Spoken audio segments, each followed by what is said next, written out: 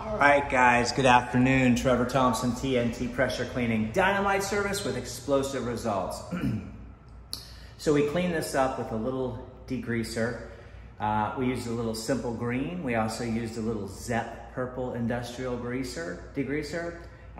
We then cleaned that up. We got a 30% vinegar out, and we treated that to sort of eat off the top layer. And then we treated with a little F-Flow. It's important to have proper ventilation when doing this, but you can see the results. It is outstanding compared to what it was. It was horrible. There's going to be some sanding work that has to be done in order to get some of these residual stains. I've tried a little acetone.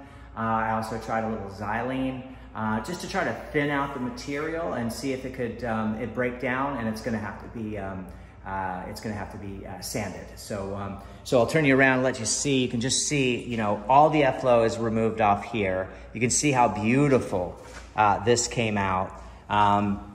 You know, the inside looks really good. We still have to wipe that down. This whole wall, this just looks brand new. In fact, I want to get a nice little photograph of that because it looks so good. And we also did, running into some wires, we also did this stone here. Very much the same process, you know, and you can just see how gorgeous that looks. So just wanted to show you, you know, what that looks like, a little interior fire, you know, stone wall cleaning. And I just kind of wanted to bring to your attention. Now, of course, you didn't see my process. You didn't see the wiping, the scrubbing. You didn't see the application, so on and so forth. And I'm sorry for that, but just wanted to let you know how you can clean up brick safely and effectively without doing any, you know, damage to the property. And I'll show you what these look like. You can see how they had a mount here.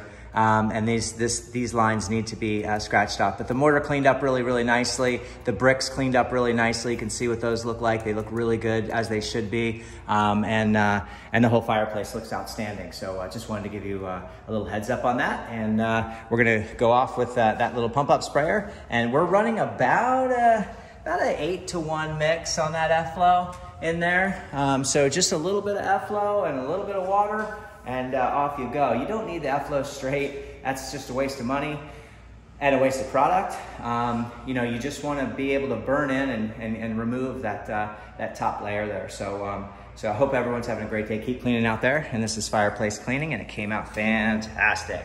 Really proud of that work. It's still in the process of drying, but this is obviously nice and dry up here. You can see, nice and dry. This is also dry over here, very dry. And you can just see what that end result looks like. So we did really good. And that's not my thing. I don't come inside people's houses. But this house obviously is being, you know, redone. And so I said, well, sure, I'll give it a shot. She asked if I could do it, and why not? Give it a shot. If you don't know what you're doing, don't do it.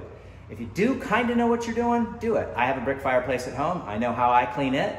And I have children, I have pets, and so I'm conscientious of all that. There's none of that here. So anyway, have a great day. Keep cleaning. Bye-bye. Thanks for watching my videos, and off to the garage now.